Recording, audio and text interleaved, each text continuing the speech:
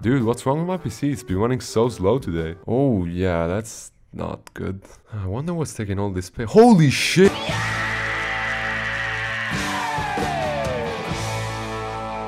It's no secret that Counter-Strike is a heavy game, as are most games today, due to their high quality and very low optimization. And this led curious me to ask, how many of the game files do you actually need? And spoiler, it's less than you think. The first thing to do before we start deleting files is make sure we only have one game installed.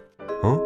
When CS2 came out and you realized just how trash it was, you've likely downloaded the CSGO legacy version from the beta menu. What you download is, effectively, the whole game, which weighs a little over 30 GB. You can easily get rid of this by just going into Properties, Betas and selecting None. In a moment, the beta version of the game will be removed from your PC. Don't worry too much, keeping it won't make the good times come back.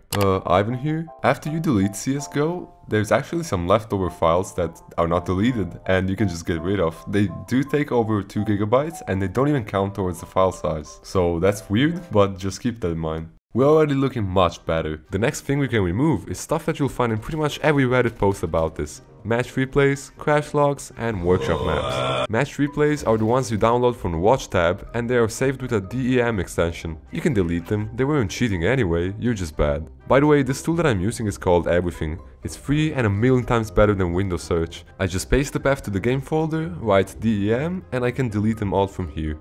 Crash logs are files that are created after, well, a game crash. They have a MDMP extension and you can delete them without any worries.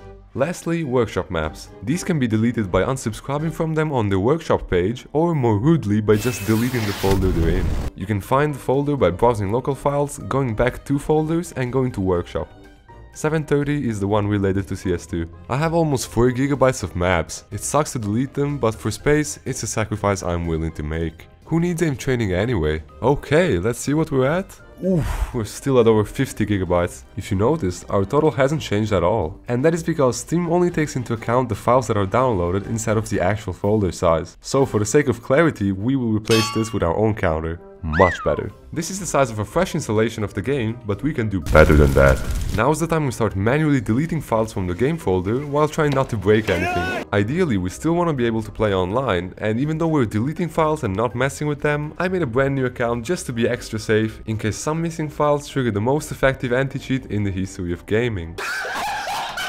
Okay, now that our account is ready, let's see, what else do we not need? I don't know. There are 21 maps in CS2, well, there were before Transit got nuked, but let's be honest, how many of them do you actually know? Well, lucky for us, unlike lots of things that are stored in archive files, maps are individual files that are only loaded when needed, and the game works perfectly fine without them. That is, of course, until you try loading them. So I went ahead and deleted all the files in the map folders, except of course our beloved Dust 2. And the game immediately crashed upon starting. In fact, it wouldn't start at all. Hello, this is not what happened before. You are supposed to crash, you're not supposed to start. What is wrong with this game, dude? Okay, if you're as confused as I was in this clip, here's what's going on. You see, when the game boots up, it tries to load the background map for the main menu. When I was testing this, if the game couldn't find the map, it would refuse to even start.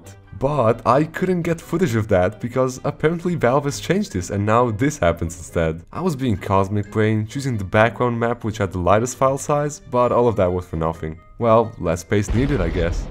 The only other files that are needed are found in the prefabs folder. It's sufficient to keep ddust2 and this folder called misc. If we hop in a game now, everything works perfectly fine.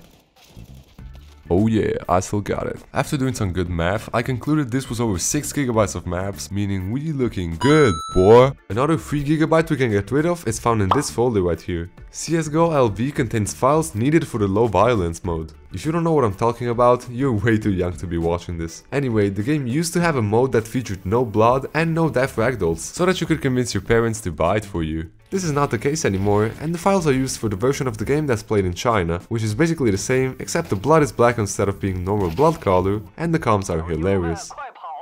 If you delete this folder and open the perfect world version, the game will still be in Chinese, but the blood will be back to a healthy color and the comms to a more familiar language. Interestingly enough, decals are still black, which makes me wonder where this detail is stored. In order to play online, you have to keep the folder and these 2 files, or you will get a back error. Okay, we're at a little over 35 gigabytes, but don't worry because we will be taking 7 more gigabytes off the total size. How, you may ask? Well, first you have to subscribe. You don't need to do this, but I love you if you do. And then you search for Vulkan shaders and delete all files except this DLL, otherwise another back error. Finally, you can delete this random folder that takes 6 gigabytes. Apparently, it just contains files used by community-made maps, but since we've gotten rid of those, there's no need for that. So, for the final result, after all this work, we have brought the size of the game all the way from 83 gigabytes to 38.8 gigabytes. This is huge. Now you'll have over 40 extra gigabytes to download whatever your heart desires. Just make sure you leave enough room for when the next big content update rolls out. So that's all for me. Thank you so much for watching and have a beautiful day.